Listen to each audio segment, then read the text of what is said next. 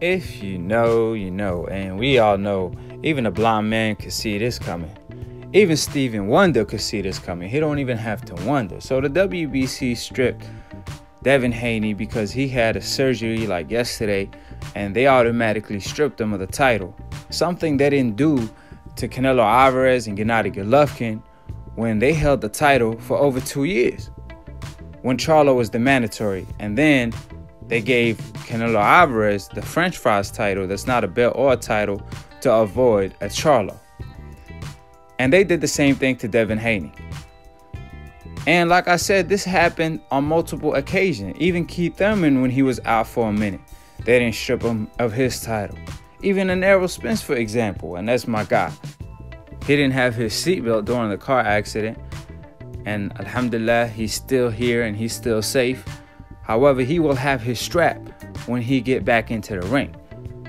However, when it comes to Devin Haney, as soon as he have a surgery, he automatically stripped. And it ain't a coincidence that the same guy that didn't want to fight Devin Haney or wasn't interested in fighting Devin Haney, and that's Campbell, gets a chance to fight for a world title against Fortuna. And I believe this is his third time at a world title, almost back to back to back. But that hope card is working, I'll tell you that, because how convenient is it to fight for Devin Haney's strap without fighting Devin Haney, the same guy you avoided?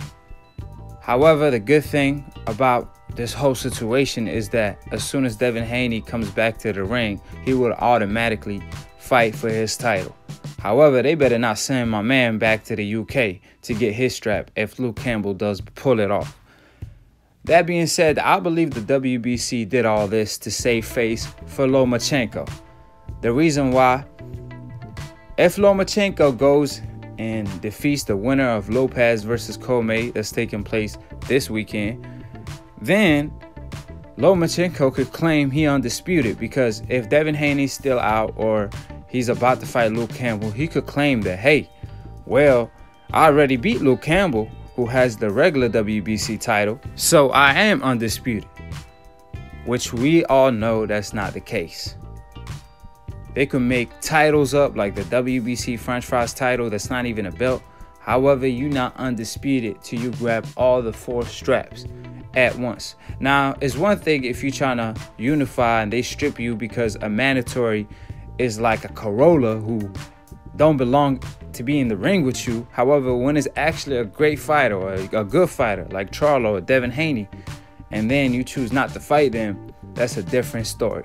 Because Devin Haney versus anybody at the lightweight division is a mega fight.